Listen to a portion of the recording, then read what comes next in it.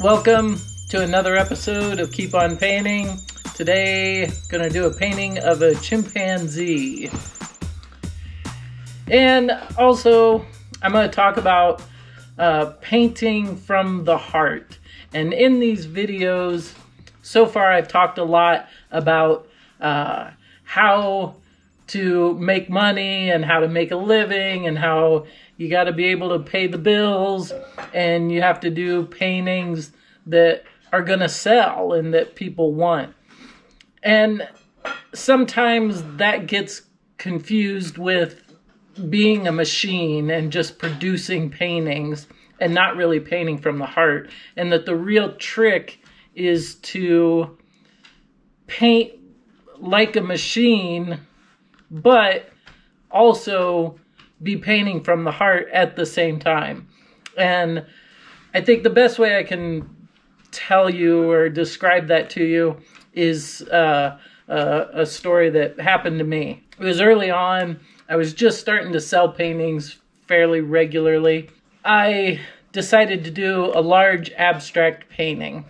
The gallery I was selling in, they were selling a lot of interior decorator friendly painting. And so I thought, okay, I'm going to do this large abstract. And I had not done an abstract before, and a lot of the artists I was hanging out with were kind of against abstract art, that they saw it as kind of cheap or easy, I guess. So one day I do this large abstract painting, and it was kind of fun. It was exciting doing it. It was rebellious within my circle of artist friends. And so I had a good time making it. I took it into the gallery and it sold immediately. It was kind of shocking. And at the time it was the biggest check I'd ever gotten for a painting.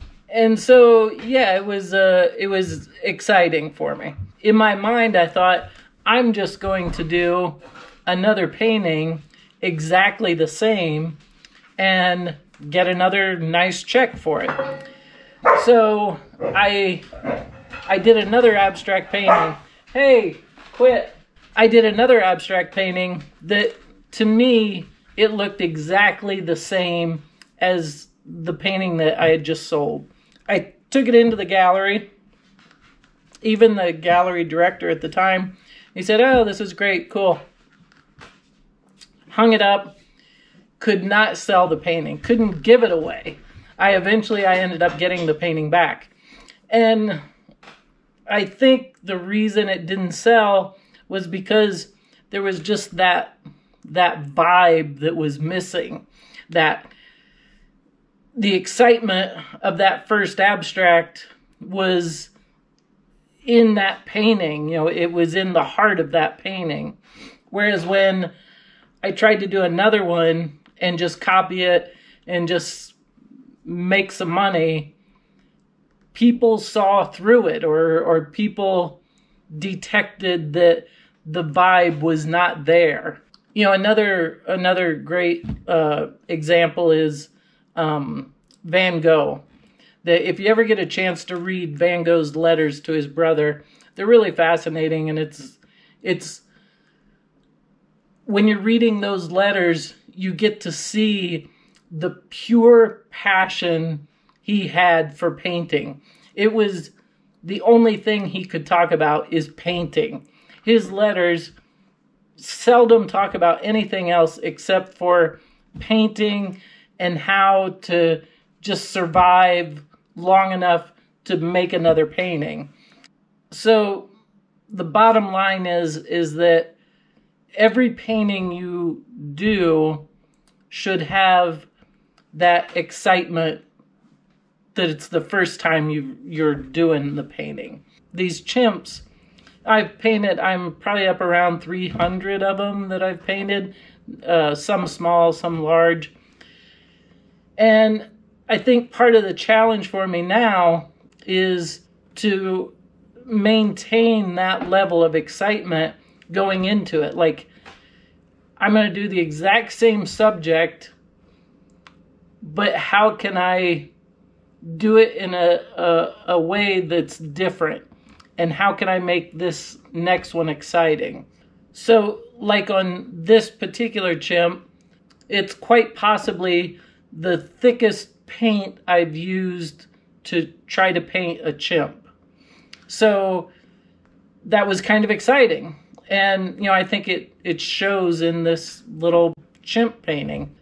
I actually like this painting quite a bit. I've held on to it for several months now. I've not taken it into the gallery. And, yeah, I don't know. I like this painting. It was something, there was a little breakthrough I had with this one. And it was a nice deviation from the chimps I had been painting for several years now in this particular kind of photorealistic style. And having the camera on it doing the time lapse kind of added to some of that excitement too. So sometimes you can just change the surroundings that you're painting in, and that will give a new life to some of the paintings that you're working on.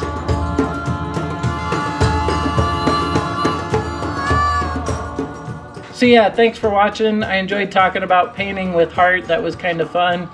Like and subscribe, all that good stuff. Check out Instagram. Thanks for watching, and see you next week. Sometimes I feel like a lizard in a tin box.